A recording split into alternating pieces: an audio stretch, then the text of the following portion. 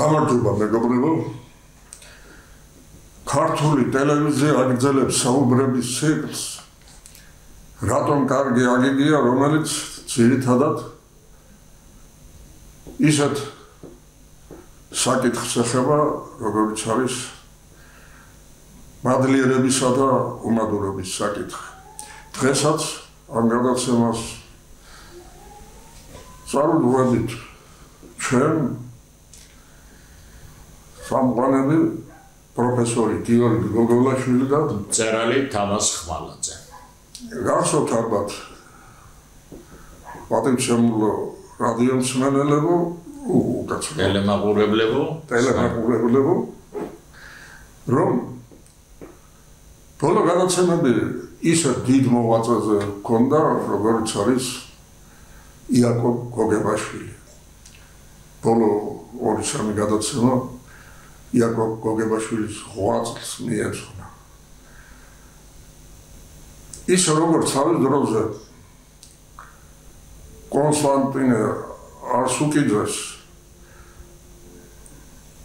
არაერთ ტაძარი ჰქონდა აგებული სვეტიცხოვლამდე და დიდი მოღვაწეები თავისი ხანგრძლივი თუ მცირე დროის მოღვაწეობისას მხოლოდ ერთ ტაძარს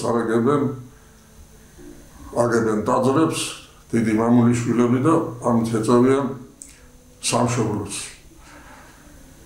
იაკობ გოგებაშვილსაც არაერთ ტაძარი აქვს აგებული, სანამ თავის მთავარ სვეტიცხოველს, მთავარ ტაძარს დედაენას შექმნიდა. ჩვენ დღეს აი სწორედ ამ მთავარ ტაძარზე გვინდა ვისაუბროთ, რის გამოც იაკობ გოგებაშვილს ალბათ კლავი ვერ მოჭერს, მაგრამ კლავის მოჭერა დაუპირეს. დედაენაზე ვისაუბროთ და მის ადგილზე ჩვენს ქართულ კულტურაში და განსაკუთრებით განათლების სფეროში. ჩემო ბატონო გიორგი, როგორც დიდ იაკობებს ამაზე მოგიწევს დღეს საუბარი და ვეცდები რომ ეს შემოგეშველო, თუმცა შემოშველება ალბათ არ გეჭირდება. დიდი მადლობა. ბატონო, სხვათა შორის ერთმა ცნობილმა მოღვაწემ თქვა, რომ ეს რიგითი სახელმძღვანელოა დედაენა და ამის დაწერა ყველა შეეძლო. არც თუ ისე დიდი ხნის წინათ, მაშინაც უპასუხეთ და ვთქვით, რომ ეს იაკობ გოგებაშვილის დედაენა არის მოვლენა ჩვენს კულტურულ ცხოვრებაში, ჩვენს საგანმანათლებლო ცხოვრებაში. ძალიან კარგად თქვა გრიგოლ აბაშიძემ, რომ არ მგონია, რომ არც ერთი ესე იგი, რომ დედაენა არის ყველაზე დიდი ღვაწლი, რაც კი ჩვენს რომელიმე მოღვაწე ჩვენს სულიერ საგანძურში შეუტანია. შესანიშნავია და სწორი შეფასებაა თავის დავწერილი შეფასება. ეხლა იაკობ, მოდი ეს გავიხსენოთ ასე, იაკობ გოგებაშვილი 23 წლის ჩამოდის საქართველოში კიევიდან. ვერ დაასრულა სასწავლებელი ავადმყოფობის გამო. 25 წლისა გამოსცემს უკვე ეს თქვით კიდევაც ჩვენ სახელმძღვანელოს საანბანე წიგნს, მაგრამ ეს არ არის დედაენა ჯერ. და საანბანე წიგნის მნიშვნელობა რომ ძალიან დიდია, ამის უამრავი მაგალითი გვაქვს და ტოლსტოი გავიხსენეთ ჩვენ, რომელმაც 42 წლის ასაკში შექმნა საანბანე წიგნი რუსულ ბავშვებისათვის და თქვა რომ აი ამითი მე ძეგლი დავიდგი. მაშინ როცა ტოლსტოის ომი და მშვიდობა ჰქონდა უკვე დაწერილი. ესა საანბანე წიგნის მნიშვნელობა და იაკობ გოგებაშვილი ემზადება თანდათან აი ამ დედაენისათვის. თქვით კიდევაც რომ ამ დროს არსებობს არაერთი სახელმძღვანელო არსებობს, არაერთი წიგნი არსებობს და საინტერესო ის არის აი საანბანე წიგნი, რომ გოგებაშვილი ქმნის სრულიად ახალი ტიპის სახელმძღვანელოს. და ძირითადი და მთავარი ამ სახელმძღვანელოში არის სწორედ ის, აი როგორ იწყებს იაკობ გოგებაშვილი საანბანე წიგნს, რა არის პირველი გაკვეთილი. გასულს ალბათ ყველა შეგვიძლია ვნახოთ სულხან-საბა ორბელიანის სიტყვის კონას უძღვის წინ რამდენიმე გვერდიანი საანბანე ნაწილი. ეს იყო ტრადიციული ჩვეულებრივ არა მარტო ჩვენთვის, არამედ ეს მარცვლების გამეორება, თქვათ ბ სასწავლის როგორ ბ, მერე მის ბ, ბ, ბ, ბ, გ და ასე. ბავშვებს აზეპირებინებდნენ თქვათ რაღაც უაზრო ფრაზებს, უაზრო მარცვლებს და ამითი უნდა გახსნოდა მას გზა აი ამ წიგნიერებისაკენ. ეს რა ხდება? ეს მეთოდი დანერგილია ყველა ხალხში, ყველგან შესასწავლად, ეს საყოველთაოა. ან შემოიღეს მერე თქვათ სხვა ენებსა და სხვა ერებს აქვთ ისე რომ სიტყვებს ასწავლიან უკვე და ეს სიტყვები შეიძლება იყოს გვაქვს უსწავლად ჩემ ბავშვობაში, დღეს არ ვიცი როგორ არის, მაგრამ რუსულად თქვათ მამა და პაპა იყო პირველი გაკვეთილი და მერე დედა მამა და მერე აქედან აეწყობოდა და აი ასე ხდება ხოლმე ჩვეულებრივად. იაკობ გოგებაშვილმა მოძებნა პირველი გაკვეთილის თემა, ეს იყო ია, ია. აი ასეთი რამ თქმულა, რომ ეს არის ყველაზე დიდი აღმოჩენა, რაც კი შეიძლება ჩვენი კულტურის სფეროში აღმოჩენილიყო. აი ეს პირველი გაკვეთილი მიგნება აი ამ სიტყვისა. და აი ამაზე მინდა ყურადღება გავამახვილო, რით არის ეს პირველი სიტყვა საინტერესო, რატომ არის მნიშვნელოვანი და ჩემი აზრით შეუცვლელიც დღეს. ეს კითხვაც ხშირად გაისმის, თქვა შეიძლება თუ არა შეიცვალოს, როგორ არ შეიძლება შეიცვალოს, შეუძლია სხვასაც გააკეთოს სახელმძღვანელო, მაგრამ აქ არის საკითხი იმის შესახებ, იაკობის ღირსება რა არის ამ სახელმძღვანელოში. მთავარი რა არის საანბანე წიგნის მიზანი რა არის მთავარი? იოლად, მარტივად, გასაგებად, თამაშით შეიყვანოს ბავშვი იმ სამყაროში, რასაც წიგნიერების სამყარო ჰქვია, განათლების სფერო ჰქვია. აი მერე კი ბატონო, იქ შეიძლება სხვა საგნები ვასწავლოთ რაღაც, მაგრამ იქამდე მისვლა მთავარი. სხვათა შორის თვითონ იაკობს აქვს თამაზ ასეთი რამე ნათქვამი, რომ ჩემ დროსო ისეთი სახელმძღვანელო იყო, შემაძულა ქართული ენაო, იმ სახელმძღვანელო, იოსელიანი სახელმძღვანელო იყო და შემდეგო შემაყვარეს ჩვენმა მწერლებმა, რომ არა ჩვენი დიდი მწერლებიო, მე უკვე მძულდა ქართული იმ სახელმძღვანელოს წყალობით, რომელიც იაკობის ბავშვობის დროს იყო. აი ეს მნიშვნელობა აქვს. შეიძლება ამ თავის სატანჯველმა გადააწყვეტინა, რომ სხვა ქართველი ბავშვები ასევე არ დატანჯულიყვნენ და არ შეძულებოდათ ქართული და ეძებს ისეთ დასაწყის, ისე ააგოს სახელმძღვანელო, რომ პირიქით შეუყვარა. სხვათა შორის აგაგ წერეთელმა ეს უთხრა გასოთ ის ცნობილი ის რომ ჩემი და ილიას ღვაწლი რა მოსაყრია იმ დიდ ღვაწლთან, რაც შენ მიგიძვის, რომ შენ ქართველს ქართული შეაყვარე, ქართველ ბავშვებს ქართული შეაყვარე და ჩვენი წიგნები თუ დღეს დაფასებულია, შენი წყალობაც არის, იმიტომ რომ შენი მიიტანე ეს იმათამდე. აი ეს იაკობის ერთი დიდი დამსახურება. რა შეესახება იცი თამაზ ბატონო? ჩადებულ აქვს ეგეთ რამეზეც ამბობს, რომ თავარი რა არის, ქართველ ბავშვი გავზარდო ზოგადად ქართველი კაცი. ან ქართველი ბავშვისგან ვაქციო ქართველი კაცი, ქართველი გმირი, ქართული სული. აი ესა მიზანი გოგებაშვილისა. ზნეობრიობა და მამულიშვილობა. ეროვნულობა და ზნეობრიობა. დიახ, ეს ორი პრინციპი უნდა ჩაიდოს სახელმძღვანელოში და სახელმძღვანელო აიგოს აი ამ პრინციპზე. ხო, მაგრამ როგორ ასწავლოს უკვე ეს პრინციპები, არის ქართული ენისთვის დამახასიათებელი უნდა იყოს. სხვათა შორის ძალიან საინტერესო ისიც არის, რომ გოგებაშვილი, მე ვიტყვით კიდევაც ამას ჩვენ, რომ გოგებაშვილის სახელმძღვანელო გვერდზე გადადეს და იმის მიხედვით რაღაც ვარიანტები გააკეთეს, არც თუ სასიკეთო, მაგრამ თავარი რა არის, პრინციპი დარჩა პირველი, აი პირველი გაკვეთილის პრინციპს ეს პრინციპი ვერ უარყვეს. აი იაში დატოვეს და მერე წვალეს რაც შეეძლოთ. 1960 წელს ვენესუელაში ჩატარდა საანბანე წიგნების მსოფლიო გამოფენა კონკურსი, ასე ერქვა. მსოფლიო ენების საანბანე წიგნები მიიტანეს და ჩატარდა კონკურსი. გაიმარჯვა გოგებაშვილის პრინციპზე აგებულმა სახელმძღვანელომ. რა არის ეს? ია და შემდეგ როგორ და რა ემატება და როგორ გადის ბოლომდე ბავშვი ამ ანბანს. აი ეს არის გოგებაშვილის პრინციპი. ალბათ აქ ისიც უნდა ვთქვათ, ცოტას გადავუხევთ, რომ ეს პრინციპი ქართული ენისთვის დამახასიათებელია, თორემ სხვა ენებში შეიძლება ამ პრინციპს არ ივარგოს. ეს დასაწყისი არ არის.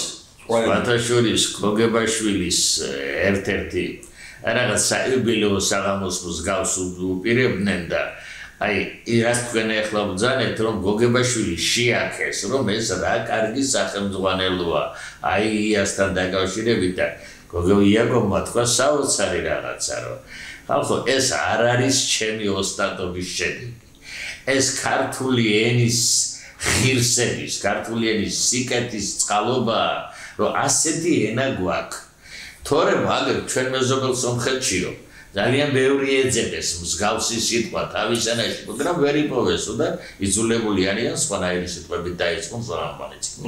სხვა პრინციპია თორემ. ქართული ენის ღირსებაა, რომ ჩვენ გვაქვს ასეთი სიტყვა. ხო, მაგრამ მიგნება ამ სიტყვასაც ეგ არის თავარი. ეგ არის თავარი, ეხლა წარმოვიდგინეთ. 1865 წელს გამოსცა საანბანე წიგნი. პირველ დაწყებითი საანბანე წიგნი და რამდენიმე გამოცემა გაკეთდა 1966 წლამდე. ცვლის აკეთებს ყოველთვის იმ წიგნსაც მაღალი შეფასება მიეცა სხვებთან შედარებით. სხვა სახელმძღვანელოებთან, მაგრამ 76 წელს გამოდის წიგნი, რომელიც იწყება აი-10. აი ეს არის უკვე 10 წელი დასჭირდა თვითონ გოგებაშვილს რომ იქამდე მისულიყო. და ერთი ძალიან საინტერესო დეტალია თამაზ კიდე. იაკობი თავისი ფიზიკური მდგომარეობის გამო ერიდებოდა ვარიანში ჩასვლას. საფულის ხელი იცის იქ და ასე შემდეგ და ვერ უძლებდა იაკობი თავისი ჯანმრთელობით. და იმ წელს 1875 წლის ზაფხული მან ვარიანში გაატარა. იმ წელს წერს დედაენას, მაგრამ დედაენას რომ წერს ის გარემო ჭირდებოდა. სადაც თავისი ბავშვობა გაატარა, თავისი და იქ ეძებს იმ სიტყვებს, ეძებს იმ ხალხში. აი ეს მშობლიური გარემო, სადაც თვითონ დაიბადა და აღიზარდა, იყო სტიმულის მიმცემი სწორედ მისთვის ამ სახელმძღვანელოს შესაქმნელად. თუმცა ყველაფერი ემახსოვრებოდა თავის ბავშვობა, მაგრამ აი წერის პროცესში ის გარემო დიდი მნიშვნელობა. ეხლა მწერალი ხარ თამაზ და იცი შენც აი იქ როცა იმ თემებზე წერდა და იმ გარემოზე წერი იქ უნდა გაიარო. იმ ხალხში თუ ტრიალე. იქ უნდა ტრიალო ის ამოდის ის რაც ჩვენში დამარხულია, შენახულია, ის თანდათან მზეურდება, გამომზეურდება. საიდანაც თვითონ ამოიზარდა. თვითონ ამოიზარდა. საოცარი რაღაცაა ესა და იქნება აი ესე დედაენა. მოდი ჯერ ამ სიტყვაზე თქვათ ორიოდე სიტყვა. აი ასე. დედაენაზე. დედაენაზე. ეხლა მანამდე ერქვა პირველ დაწყებითი წიგნი და ასე შემდეგ საანბანეს ბავშვებისაც ხობს. დედაენა როგორც ასეთი ტერმინი, სიტყვა ფაქტობრივად გოგებაშვილმა შექმნა. ესეთი სიტყვების ანალოგიით, როგორც არის დედაქალაქი, დედამდინარე, დედააზრი, დედაბოძი, თავარი ენა. მე ილიამ განმარტა სხვათაშორის მოგვიანებით ილიამ განმარტა რომ ქართველი ყველაფერ თავარს დედას ეძახის. და იქ ჩამოთვლის სწორედ ამას და დედაენასაც მიაყოლებს ილია. ხო, თავარი ენა. კაცი. ისიც კუთხის დედა. თავარია და არა დედა კი არ არის სქესის მიხედვით კი არ არის შობელზე კი არ არის არა ეს არის თავარი ეხლა რა შეასახმენ თავარი რა სხვათა შორის მე საგანგებოდ ვეძებე იაკობის პუბლიცისტიკაში 1876 წლამდე ბევრი წერილი აქვს იაკობს ილიას აკაკის პუბლიცისტური წერილები ხო უამრავია სადაც ენაზეა საუბარი და ენა არის ნახსენები ეს ტერმინი დედაენა არსად არ გვხვდება 76 წლამდე 1876 წლიდან ილიასთან აკაკისთან და თვითონ იაკობთან ქართული ენის სინონიმი ჩვეულებრივ არის დედაენა ეს უკვე ამის წყალობა ამის გავლენა ეხლა თავარი და განმარტავს კიდევ დედაენა ანუ თავარი ენა და მის სინონიმებად თავის წერილებში მოყავს იაკობს სალიტერატურო ქართული საღვთო ენა და ასე შემდეგ იმ პერიოდში ძალიან სერიოზულად დაიწყო საუბარი რუსულმა ენობრივმა პოლიტიკამ იმპერიულმა პოლიტიკამ მეგრულ და სვანურ ენებზე გასოფდეს იყო დაშალე და იბატონეს ინტერესი რომ მეგრელები ლაპარაკობენ მეგრულად, სვანები ლაპარაკობენ სვანურად, ესე იგი სხვები არიან და არ არიან ქართველები. აი ამას იმდროინდელი საზოგადოება განსაკუთრებით იაკობი, ილია და სხვები ცხადია საგადრის პასუხს გასცემენ, მაგრამ აი ეს გახდა საჭირო. დედაენა ქართული, ქართული სალიტერატურო ენა დედაენა ყველა ქართველისათვის მიუხედავად იმისა შინაურობაში რა ენაზე და რა კილოზე საუბრობს და იაკობი ამას ამბობს ჩვენ გვაქვს ერთი დედაენა საღვთო ქართული სალიტერატურო ქართული და გვაქვს შინაურობაში სალაპარაკო კილოები კიდო და მათ შორის არის ის მეგრული სვანურიც და ის სხვა დიალექტები ესე იგი სალიტერატურო ენა მთავარი ენა დედაენა სხვათა შორის აი ერთსაც ვიტყვი აი იმას ეს ალბათ ის შეიძლება აი თქვას რომ აი დედო როგორც დრიტა დედო არის დრიტა დედო ხო აი ეს ენა დრიტა დანარჩენი ენებისთვის ცნობილი გერმანელი მეცნიერი ვინფრიდ ბოედერი ქართველოლოგი ეს ცნობილი ახლახან გარდაიცვალა ძალიან დიდი პიროვნება ის სწავლობდა სიტყვა დედაენის მნიშვნელობას სხვადასხვა ენაში ეს სიტყვა სხვაგანაც ხდება სხვა ენებშიც არის და ქართულ დედაენასთან მიმართებას და მე ამბობს ასეთ რაღაცა საოცარ რაღაცას ამბობს რომ გენიოსი მან ახლა ევროპული ენები გადასარევად იცის ევროპული ენებში რა ხდება ეს ყველაფერი და ასე შემდეგ გენიოსი იყო იაკობ გოგებაშვილიო რომ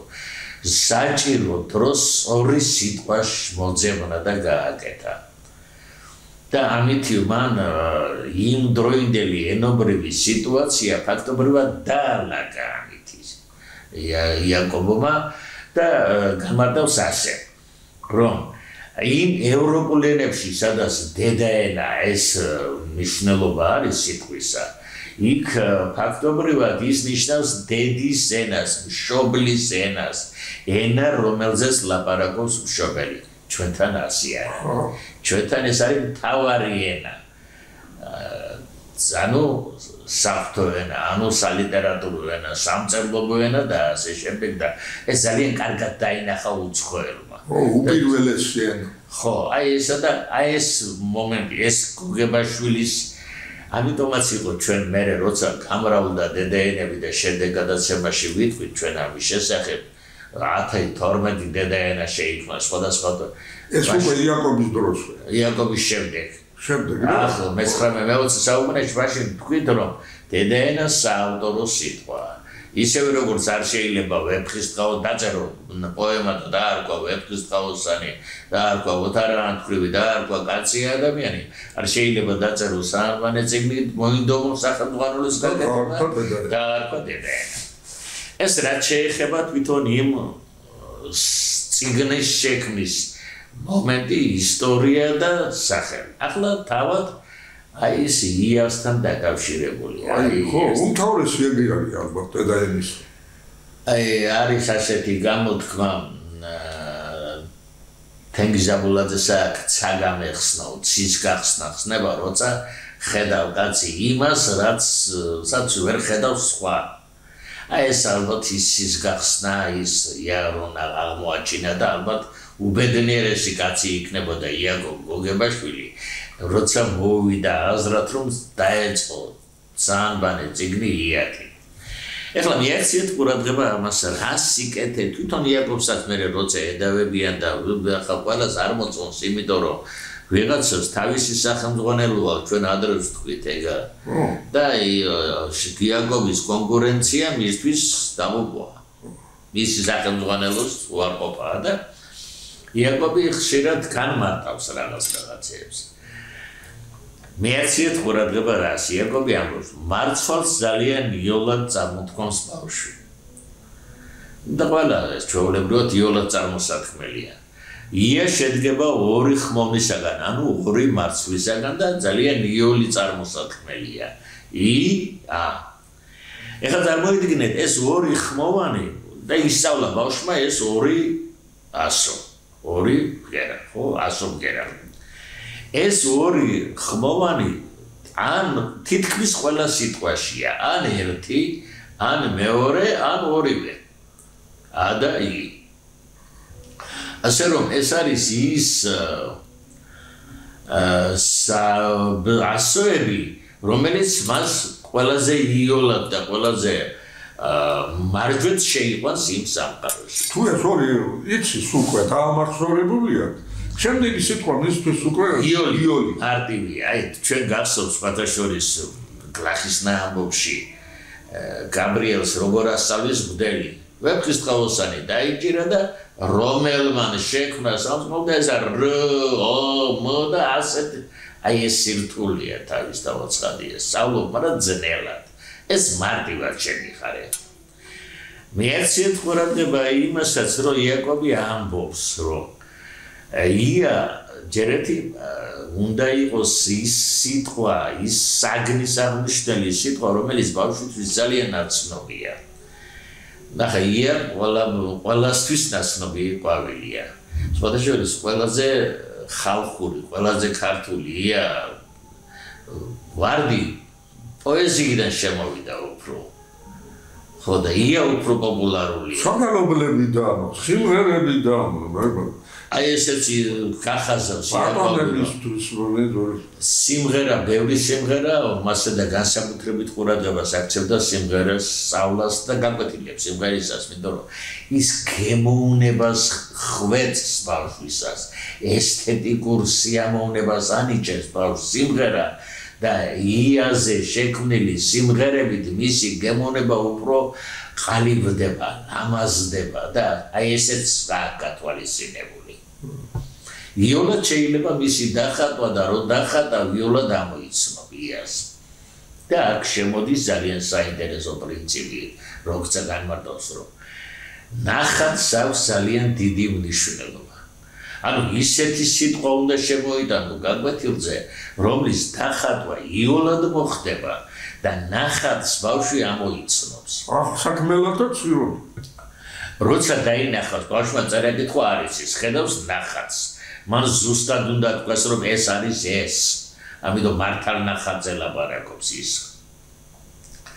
და ეს არის ეს და ნახატმა მერე უნდა თქვას, რომ მის ქვეშ ეწერება ის, იმიტომ რომ ერთი მნიშვნელობა უნდა კონდეს მხოლოდ ამ ნახატს, ერთ წალსახა უნდა იყოს მისი გააზრება. ასეთია ია თქვა, ამიტომ ყველაზე რომ ხუმრობ და მიხვი, რომ გაკითხებენ და რა გამოვიდა თქვა. ხო, აი ეგეთი შემთხვევა რო არ მოხდეს. აი ესეთ შემთხვევა არ მოხდეს, ამიტომ ისეთია. ნახავსრებ მოვლენებს და ვიტყვი, რომ მე შეცვალეს რაღაცეები თქვა, საათი შეცვალეს თასით. თასით, ხო? აი ხა დახატეს რაღაც ის რაც დახატეს. იმაზე შეიძლება თქვას ფიალას, თქვას თასი, თქვას ჯამი, რაღაცა და ასე შემდეგ. სხვადასხვა, იმიტომ რომ ვინ რას მიამსგავსებს. ამიტომ საათს სხვა მიმსგავსება არ არსებობს, საათი არის საათი. ყველა ბავშვი ამას დაინახა. ამიტომ აი ასეთი მნიშვნელობა და ია ერთ-ერთი ასეთია და ისე გავიმეორებ. ნახატს აძლევს მეტი უდიდეს მნიშვნელობას, რომ ამბობ, კიდევ გარკვევით ამბობს, რომ ნახატმა უნდა მიცეს ნახევარი წოდნა. ბავშვს ნახევარს ტექსტი აძლევს, ნახევარს ნახატი. მიაქციეთ ყურადღება იმასაც, რომ გოგებაშვილი ამბობს, რომ ამ ორი ხმოვნისგან ორი სიტყვა შეიძლება შედგეს. ია და აი. აია ფრაზაა უკვე. ფრაზა ყველაზე იოლად აღსაქმელი და დასამახსოვრებელია. ესე იგი, ცალკეული სიტყვები გასაგები კი არის, მაგრამ დასამახსოვრებისთვის ფრაზას ძალიან დიდი მნიშვნელობა. შინაარსი, წინადადებაა უკვე ფაქტობრივად. აია. და ერთი ძალიან საინტერესო მხარეც აი ამ გაკვეთილისა. ია გახსოვთ ალბათ, მე იწერება ია, აია და გოგებაშვილი წერს საერთოდ ლაპარაკობს იმის შესახებ, რომ ყურადღებით უნდა ვიყოთ, რომ ბავშვი ხამია, ანუ ბავშვმა არ იცის ის რა არის წიგნი, რა არის წიგნიერება და ამიტომ შეიძლება შეეშალოს თუნდაც მიმართულება კითხვისა. ნუ ჩვენ ბავშვები ყველა ყოფილი ვართ და ვიცით, აქედან დავიწყოთ კითხვა თუ აქედან და შეგვშელია თქვა თავიდან. აია ისეთ პალინდრომია. ანუ იკითხება ერთნაირად აია. ანუ შეეშლება ბავშვს კითხვის მიმართულება თუ არ შეეშლება. არ იმისთვის და არის, ანუ ასოები არ შეეშლება. აი ძალიან საინტერესოა. ასე რომ აი ეს ყველა ეს ღირსება რაც ჩამოვთვალეთ, აქვს ამ პირველ გაკვეთილს. და მერე იწყება რა? მერე უკვე ასოს გრაფიკული მოხაზულობა, გამოთქმის სიოლე და ასე შემდეგ განსაზღვრავს იმას, შემდეგ გაკვეთილებზე რა შემოვიდეს. თქვათ მეორე გაკვეთილზე შემოვიდა თ. ეხლა დააგვირდით აი და თ. აი გოგებაშვილის პადეს რო ეძახით 4 ხაზიან როულში ერთი სიმაღლისაა და ბავშვი იოლად უკვე გადადის თ-ზე. აი ესეც რა თქმა უნდა ესეც გასათვალისწინებელია, აი ეს ერთი სიმაღლისა რომ ამაზე აბა ლაპარაკობ. მე შეიძლებოდა ყოფილიყო ყველაზე მოხერხებულიო. მაგრამ ისეთი სიტყვები ვერ მოიძებნა, რომ აი როგორც თ-ზე მოიძებნა და ეხლა დააკვირდით ძალიან საინტერესო. აი გენიოსი იმიტომ არის თამაზ, რომ ყველა ფერზე ფიქრობს, ყველა წვრილმანზე, ყველა ნიუანსზე. აი თქვათ ეხლა ასეთი რაღაც. 4 სიტყვა შედგა თლს მიმატებით. 10, თითი, თათი და თითა. ეს 4 სიტყვა. ერთადერთი უთხრეს, რომ თითა ყურნის ჯიშია, რომელიც აღმოსავლურშია, აღმოსავლეთშია, დასავლეთში არ არისო, მაგრამ იაკობი ეუბნება, მართალი ხარო, მაგრამ კარგი სიტყვაა და ვასწავლოთ ბავშვო. ის თუ ისავის დასავლელი ამასაც არ იქნება ურიგო. და მიაქციეთ ყურადღება, აი აქ შემოვიდა ტერმინი აღმოსავლური თუ დასავლური. აკაკი წერეთელი ყავდა ექსპერტად დასავლური მეტყველებისა. აღმოსავლური თვითონ იყო. აი ეს დედაენაში შეტანილი ეს მასალა რამდენად იქნებოდა უცხო ან რამდენად იქნებოდა გასაგები ან ხომ არ იქნებოდა რაიმე მიუღებელი ან უცხო გაურკვეველი დასავლელი ბავშვისთვის. აკაკი ყავდა ექსპერტად. ნუ ახლა ექსპერტი უკეთესი ექსპერტი არის. აი ამ დონით მიდის. ეხლა აქ არის ერთი ძალიან საინტერესო დეტალი. 4 სიტყვა შედგა თ-ზე, ხო? 10, თითი, თათი, თითა. ეხლა მე აკეთებს ასეც რაღაცას, რომ დაალაგა ასე 10-ით დაიწყო. თუ გახსოვთ ეხლა იქ რომ არის თითი, ხო? თითი, თ, მე 10, თითა, თათი და თითი. ვიღაცა მე გადაალაგა ეს ცნობილ სახელმძღვანელოებში, ამას გადაალაგეს, არ შეიძლება ამის გადალაგება და რატო? განმარტავს თვითონ. იმას არ კითხულობენ, როცა აკეთებენ თავიანთ სახელმძღვანელოებს ვიღაცები. გოგებაშვილი განმარტავს. ყოველთვის უნდა ეცადო, რომ ბავშვი წაიყვანო ნაცნობიდან უცნობისაკენ. რაც უფრო მეტი იქნება ნაცნობი უცნობისაკენ გზაზე, მით უკეთესია ბავშვისთვის. ეხლა აქ რა ხდება? 10 შემოიტანა თუ და ეს ორი მარცვალი. მეორე სიტყვა დაიწყო თი, ანუ პირველი სიტყვის მეორე მარცვლით დაიწყო მეორე სიტყვა, ანუ ნაცნობია უკვე ეს თი. თი თა. ეხლა თა მარცვალია უცნობი ბავშვისთვის. აი ეხლა უკვე ამ სიტყვამ და თი თა. თა ნაცნობია უკვე. ეხლა მესამე სიტყვას იწყებს თათი. უკვე ნაცნობი სიტყვით. მივიღეთ თათი. მესამე სიტყვის მეორე მარცვალი უკვე არის თი, რომელიც თი. აი ისეც გათვლილი აქვს. რა არის შემდეგ? აი ალბო ტექსტი ხო არის საამბანე სიტყვის შემდეგ ტექსტი. ამ ტექსტში რამდენჯერ უნდა გამეორდეს ახალი ასო? რამდენჯერ უნდა გამეორდეს წინა გაკვეთილზე ნასწავლი ასო? და ასე შემდეგ და რა თქმა უნდა არ უნდა მოხდეს ისე რომ უსწავლელი ასო შეერიოს. ვადაშორის ამაზეც გვექნება საუბარი შემდეგ უკვე რომ ვერ იჭერენ აი ამ მოგამს თქვათ შემდეგი ვიღაც მიმბაძველები და გადამუშავებელი.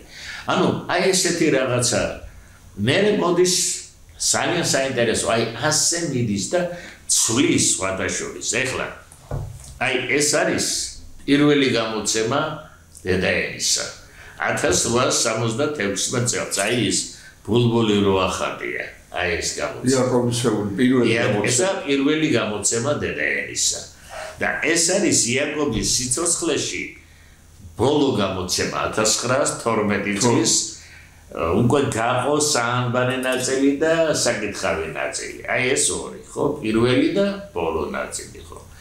რომ დააკვირდეთ, როგორ იცვლება თანდათანობის მანძილი. ყოველ გამოცემაში რაღაც ახალი უკეთესდება. სხვადასხვა ამის გამოცემებზოდენ მას და უპირისპირ რაკნასო ეხლა ბავშვმა წელს რო იყიდა მისმა მომდევნო დაძმება ხო უნდა გამოიყენონ ის კი, მაგრამ რა ვქნაოთ ხო ვიხრა. ჭირდება გაუკეთესება და გავაუკეთესოთ და ესეც თქვათ რომ გაყო რატო გაყო საანბანე და ისა საანბანე წიგნი ძალიან იაფი და აფასა რომ ესაა მთავარი წერა-კითხვა ისაუბრს და საკითხავი წიგნი ცოტა უფრო ძვირი ღირდა რაც უჯდებოდა თავისთავად. 10 კაპიკი ღირდა აი ეს საანბანე წიგნი. თავარი ანბანი ისაუბრდა მე. თავარი ანბანი ისაუბრს და წარმოიდგინეთ თავის სიცოცხლეში აი ეს წიგნი მან გამოცა 33 ჯერ. ანუ 76 წლიდან 35 წელი 35 წელი გავიდა 35 წელში 33 გამოცემა გააკეთა თამაზ ბატონო და საერთო ჯამმა ტირაჟისა მიაღწია 1,5 მილიონს. ეს ისეთი პატარა ქვეყნისთვის და ისეთი მცირე რიცხოვანი ხალხისთვის ეს არის ზღაპრული რიცხვი. ამდენად პოპულარული იყო და ამდენად საჭირო იყო აი ეს მოთხოვნად იყო. და ერთიც უნდა ვთქვათ ძალიან დიდ მნიშვნელობას ანიჭებს იაკობი უშეცდომო წიგნს. ეს ენობრივი სახელმძღვანელობა ვიძახდა. ამან ენა უნდა ასწავლოს და შეაყვანოს. კორექტურაც თუნდაც, ესე იგი შეცდომა თუ არის კორექტურა, ნებისმიერი რაც კი შეიძლება შეცდომა ჩაითვალოს. ამისგან უნდა იყოს დაზღვეული. კორექტურა ხო არის ახლა ვისაც წიგნთან აქვს საქმე დამეთანხმება კორექტურა მძიმე საქმეა, არ შეიძლება არ გაგებაროს. კითხულობდა თვითონ, აკითხებდა ვიღაცებს, თქვათ, შიომღვიმელსა და სხვებს და ბოლოს 4-5 კაცს რო წააკითხებდა. ქალაქის თავი იყო ჩერქეზიშვილი. ეხლა და ის კარგად კითხულობს, კარგი თვალი აქვს და მიდიოდა ჩერქეზიშვილთან და თხოვდა რომ კორექტურა გამიცნო წარმოიდგინე ახლა ჯერო მე იგივე მე ერთად მიკვიდა და მოხდა კორექტურა მაგასაკეთებელი შენ ეს კორექტურა გამიკეთებო ვერ ეუბნებოდა ვარს ის იაკობის კაცი იაკობის ისიც ცოტა რასაქმეს აკეთებდა იმ ჩერკეზის შვილმა ისიც დიდი კაცო და რაც ფევარია კიდევ ჯილდო ქონდა დაწესებული რომ შემთხვევით შეცდომა არ გაიპაროს ციხში 5 კაპიკი ეძლეოდა ვინც შეცდომას აღმოაჩენდა ციხში ციგნი რათი კაპიკი და 5 ციგნის ფასის ნახევარს აძლევდა ერთი შეცდომის აღმოჩენას აი ეს ასუხის მგებლობა ეს იყო სწორედ ის რის გამოც ჩვენ იაკობ გოგებაშვილის დედაენა აქამდე მოვიდა აი ასეთი იქ ბევრ რამეზე შეიძლება თამას საუბარი აი მოგეხსენებათ აი ბოლო პერიოდში 2019 წელს ჩვენ დავაბრუნეთ იაკობ გოგებაშვილის საზოგადოების ძალისხმევა იყო ძირითადად იაკობ გოგებაშვილის დედაენა დავაბრუნეთ სკოლაში მანამდე 1925 წლიდან აღარ გამოცემულა იაკობის ავტორობით 35 წლიდან დაიწყო გამოცემა უკვე იაკობის დედაენის მიხედვით და აკეთებდნენ როგორც ამაზე შემდეგ ვისაუბრებთ ალბათ ვისაც როგორ გაუხარდებოდა მაგრამ თავარია რომ ჩვენ მივახციეთ იმას რომ 2019 წელს გამოვიდა აი ეს დედაენა ეს თუ დააკვირდებით ჩვენ სიმბოლურად ავიღეთ გარეგნული მსგავსება რომ ეს მემკვიდრეობითობაა და შემდეგ 2020 წელს ახალი კი ფერიც კი და 2020 წელს მე ახალი გარეგანი გავუკეთეთ და დღეს სკოლაში აი ეს წიგნები ურიგდებათ ბავშვებს პირველ კლასელებს სადაც არის საუბარი სანრომელსაც აწერია შედგენილი იაკობ გოგებაშვილის მიერ და არა იაკობის მიხედვით. არა, მიხედვით არა, იაკობისა ესა და იაკობის დედაენა დაბრუნდა სკოლაში. ამას აქვს თავისი სიკეთე, ამას აქვს თავისი დადებითი ძალიან დიდი და ამაზე ალბათ შემდეგ მოგვიწევს ჩვენ საუბრის. ალბათ, ბედნიერები არიან ბავშვები, ალბათ რომ ვინც ამ დედაენით გაიზრდება. დღეს მოდი ეს ვიკმაროთ, დავემშვიდობოთ ჩვენს ტელეაუდიტორიას, სიკეთე უსურვოთ და როგორც ეთქობა მომავალ გადაცემაზეც ისევ იაკობზე მოგვიწევს საუბრის გაგრძელება. ძვირფასი ტელემაყურებლებო და დავასრულოთ. მომავალ შაბათს.